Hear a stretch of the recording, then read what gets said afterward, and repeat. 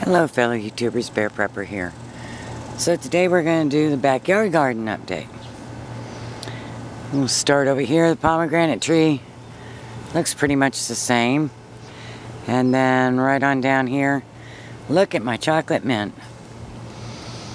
Yep, came back full force. Very, very pleased.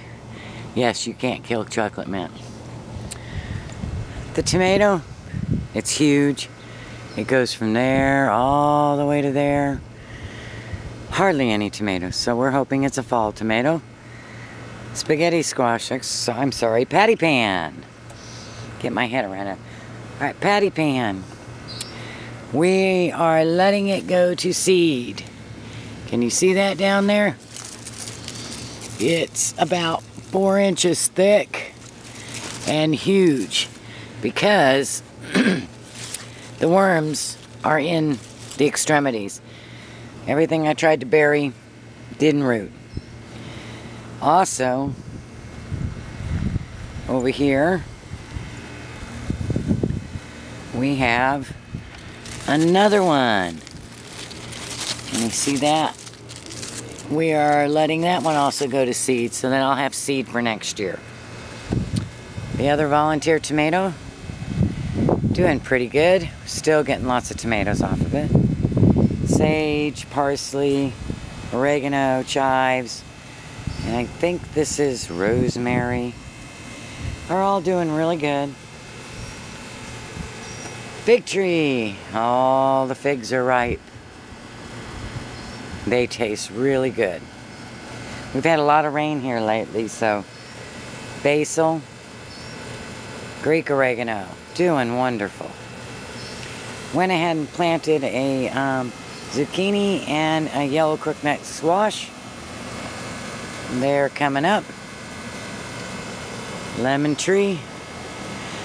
I heard from Sustenance and Covering that fruit trees will drop the fruit they can't support, so I won't be pulling off any more lemons. We'll see what the tree wants to do. Asparagus seed, doing really good. Most of these, one of them fell off and we found it on the ground, had like 5 seeds in them. So I'm really excited about the quantity of seeds we're gonna have. Whoops, carrots.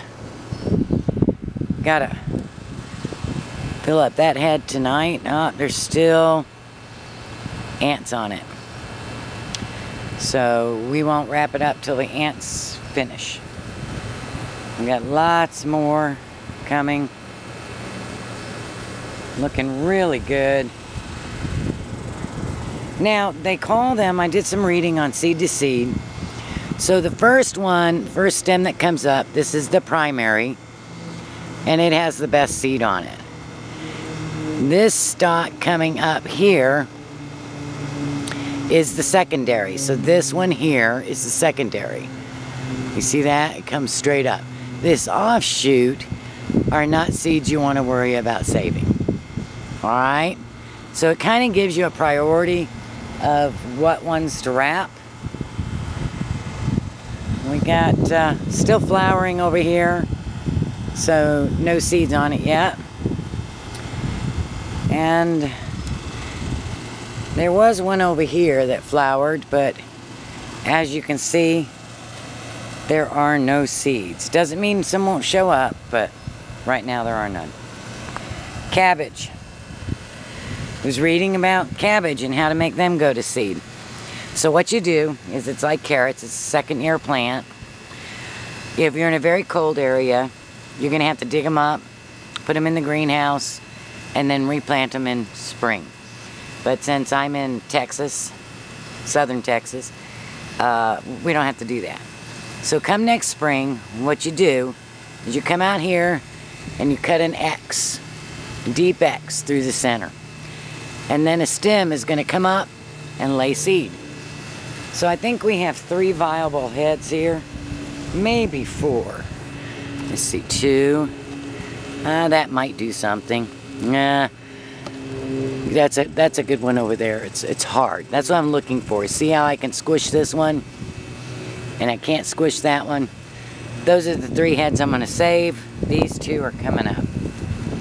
and we'll overwinter those. This tomato plant is still doing about the same. It does about the same as that one over there, so I'm really pleased. It's a good summer tomato cherry. I gave my onions a second trim. As you can see, the stalks are starting to get nice and thick. So they're going to be ready for transplant in another couple weeks. Keeping the green beans still alive. They should give us a really nice fall crop, since they're so healthy. Very pleased with them. And then in here, the holy, if you can see, let me zoom in some more. There's the Brussels sprouts just starting. This is probably the best place to start Brussels sprouts because they take so long to grow and our summers just get so hot so quick. This is really about 10 degrees cooler in here, and it gets a nice breeze through the holes in the side. So it's really working out great. So next year it's just going to have Brussels sprouts or cauliflower in there. So there you go. That's the garden. I'm really pleased. Getting ready for fall. And enjoying everything going to seed for the first time. First time enjoying it. And realizing things like how much do you need to, you know, my broccoli that I seeded over there, I think I got 10 seeds off of it. So in order to replant only 10 plants, if 70% of them germinate, you know, you got to keep that stuff in mind. And very disappointed about the patty pan and the worms. Just could never get a handle on them.